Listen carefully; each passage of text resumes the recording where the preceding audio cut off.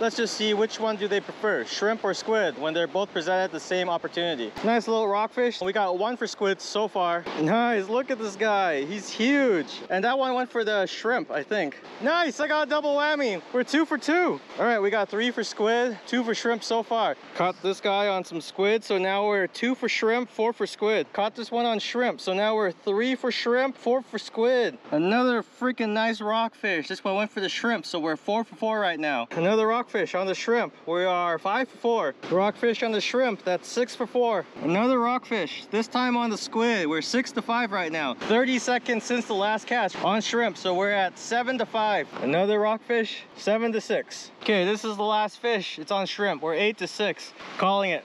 We're done.